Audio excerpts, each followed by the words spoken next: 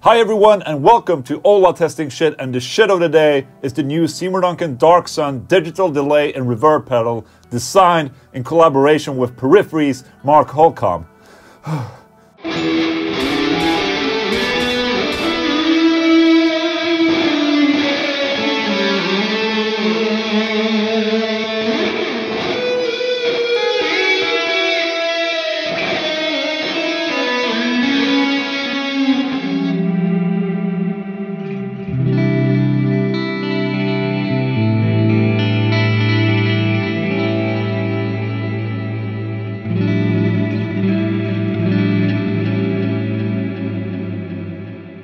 Seymour Duncan has teamed up with Periphery guitar player Mark Holcomb to design a digital delay and reverb pedal. Even though it's a pedal, it feels like it's very thought through when it comes to the design.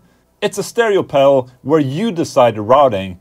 Should the delay be before the reverb or vice versa? Or do you want only the delay to go out to the left output and the reverb to the right output? There's a bunch of output options, and that alone separates this from the majority of delay pedals out there. You have 8 different delay modes, including reverse, ping pong, reverse ping pong, quarter to 8 notes, triplets, or a pattern of quarter and dotted 8 notes.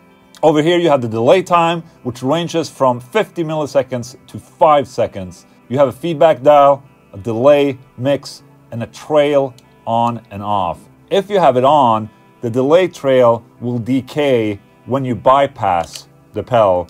For instance, if you go from a lead tone to a rhythm tone without delay, that last lead note will ring out into the rhythm tone. Just sounds better, and you don't get a hiccup when bypassing the pedal. Okay, so let me demonstrate.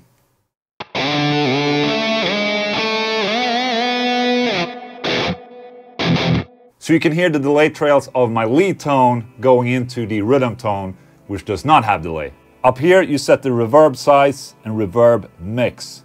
Now, these controls are pretty standard for delay and reverb pedals.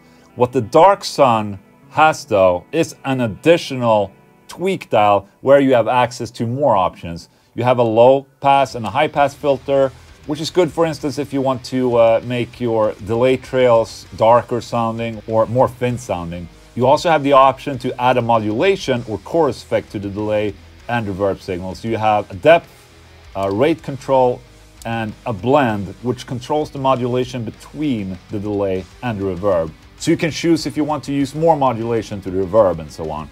The dynamic expression knob acts like a ducker in the sense that the pedal takes account for your playing. This is great for lead playing where you're playing fast passages and don't want the delay and reverb to interfere and take over the sound while you're playing, you know, a lot of notes, for instance. Okay, so let me demonstrate this. For instance, here, if I had the dynamic expression at 0, you know, it gets really mushy and, you know, everything just blends together and sounds pretty awful. So let me dial up that dynamic expression a little bit and listen to it now. And as you can hear, the delay kind of kicks in when I'm not picking as much.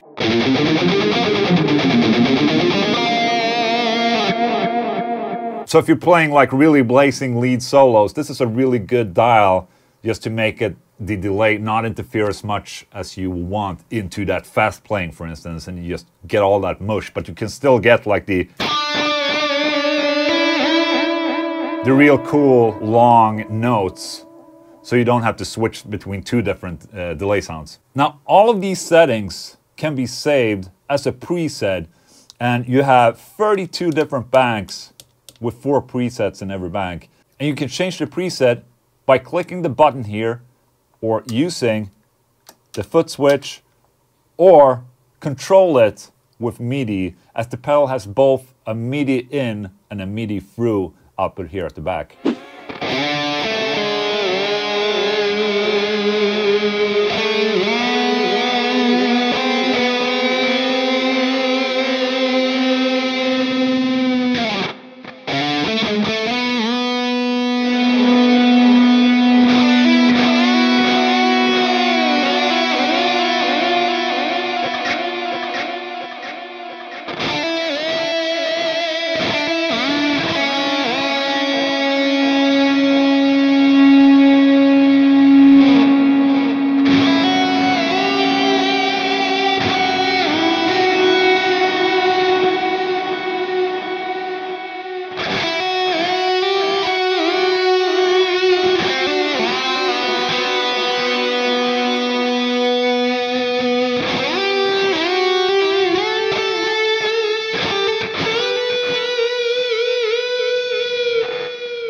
Okay, so right now I tweaked the low pass filter a little bit, and as you can hear, the delays are now way darker than before.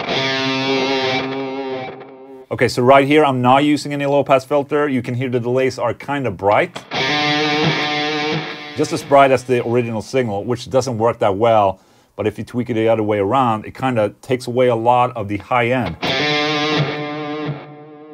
And it just sounds a lot more natural and more pleasant to the ear. The saturation parameter basically controls how saturated the wet signal will be. So let's... No saturation, then...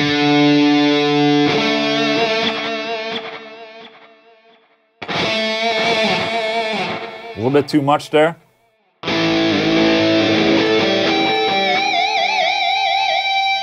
Let's add some modulation to this then.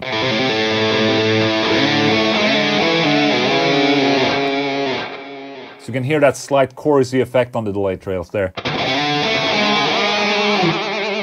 Oh yeah, awesome.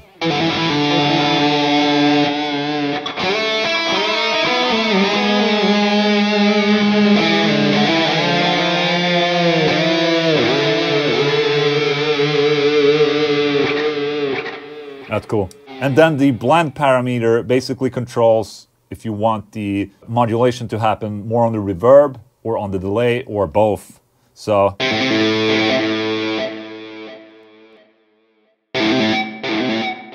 okay, so this is the delay. Here it's on the reverb.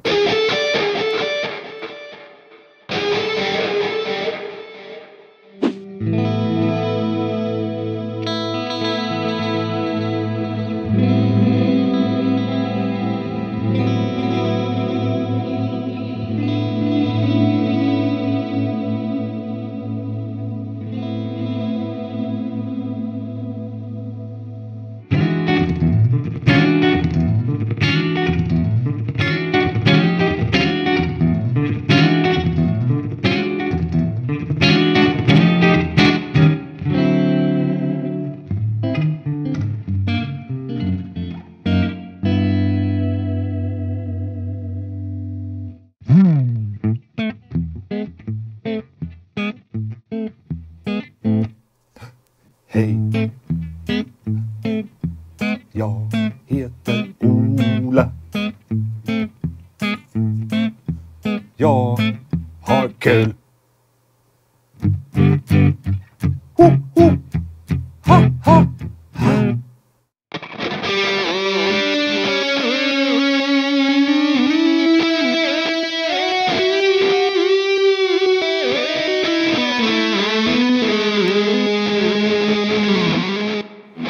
Oh, that's cool.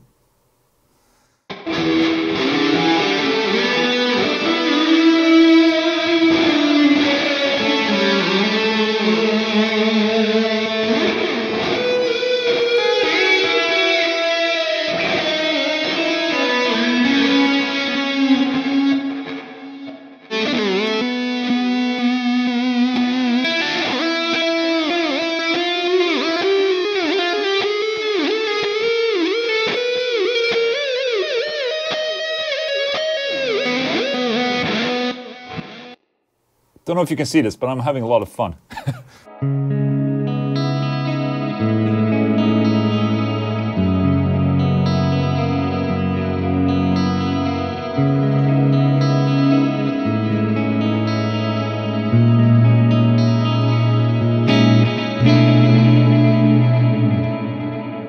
All right, so usually I'm not excited when trying delay pedals. I mean, they're usually great, but don't really offer anything different. But this pedal is making me happy inside of my body.